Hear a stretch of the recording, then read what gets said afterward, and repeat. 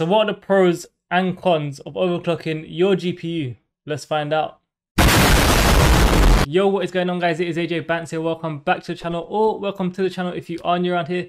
In today's video, we'll be going over the pros and cons of overclocking your GPU and also covering a common misconception. Before we get into all of that, you may be asking yourself, what even is overclocking, or more specifically, what is overclocking your GPU, since that is what we're talking about today. So to put things as simply as possible, the manufacturer sets a limit on a GPU. Overclocking allows you to go above that limit, forcing your GPU to perform more actions per second and effectively increasing the overall performance of your PC. Now you may be thinking to yourself, if that's the case, then why don't manufacturers just ship the graphics card with a pre-installed overclock? Actually, a lot of them do, but the reason why the vast majority of graphics cards that are purchased haven't got pre-installed overclocks is because that is where stability issues come into play. Now just to quickly smash that misconception we spoke about earlier, contrary to what you might have heard, those stability issues do not involve your GPU catching fire, overheating and exploding. And now we've got all of that out of the way, we can get into the pros and cons of things. And yeah, there's only really one pro, but don't leave the video just yet, because that one pro could greatly outweigh the list of cons. I'm really not selling this word, am I? And that one pro that I'm talking about is greater performance overall on your PC. More importantly, greater performance when you're playing games, sometimes very significantly. Now the results you're going to get from an overclock depends on the GPU you currently have in your PC. Now of course the lower end GPUs will have less increase in power, and the higher end GPUs will have more because they're just built to handle more. But nevertheless, you will still get an increase in power. And before anyone asks, no, I would not consider overclocking a laptop. But that is just me. And the reason why I say that is because laptops haven't got the same cooling capabilities as an actual PC. Laptops are notoriously known for overheating and eventually breaking. And overclocking your GPU on a laptop is only going to increase the risk of overheating. So do so at your own risk. You can actually do it physically, but I wouldn't recommend it. But what do I know? So yeah, overclocking your GPU, you definitely will get increased performance. I tend to overclock my GPU mostly when I'm playing big games like Warzone, just because the FPS really does matter in games like that. And now, time to speak about the cons. Oh, sorry. And now, it's time to speak about the cons. Now, just like everything in life, you're going to have a trade-off.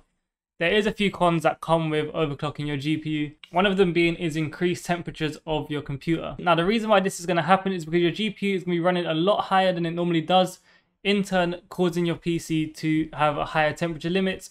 Now there is a way to pretty simply counter this, and that is by getting more fans installed in your PC.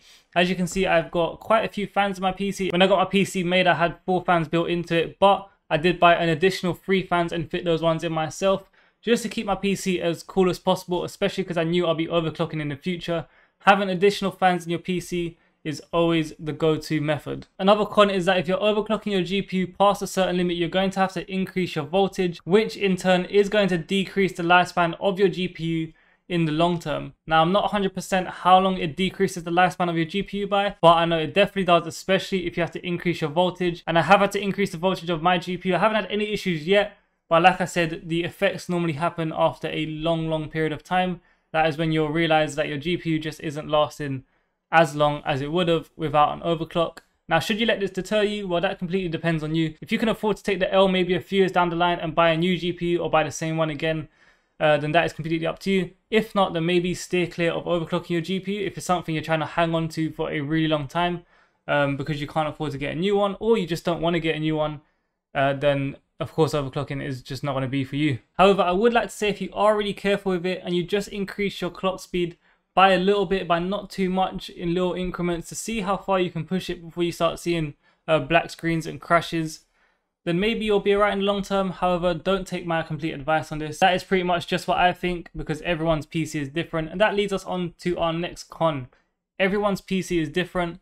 We don't all have the same components in our PCs. Just because we might have the same GPUs does not mean we have all the same components. So just because one person can overclock their GPU to a certain limit, even if it's the same as yours, does not mean you can do the exact same. As you know, PCs are comprised of a number of different components, and doing one thing to your GPU does not mean that someone else can do the exact same thing to their GPU. There is guidelines that you can kind of follow, but ultimately it's down to you to find the right overclock that works for you. And by the way, just going back to a point I made earlier about overclocked factory GPUs, a lot of them aren't even overclocked by that much, so sometimes you might actually be better off just buying the standard version of that GPU and overclocking it yourself if you want more performance increase. But you could just buy the overclock from the factory you will have less risk than overclocking it yourself, but you will also have less performance than you would if you were to overclock it yourself. So that decision is also up to you. And that is it for today's video, guys. I hope you did find it helpful. If you did, then don't forget to like, comment, subscribe, and turn on bell notifications. And also, if you're watching this at the time of upload, I'll be streaming over at Twitch tonight, 9:30 UK time. Come and drop in. It'll be great to see you guys there. But again, thanks for watching. I'll see you guys in the next one. Peace.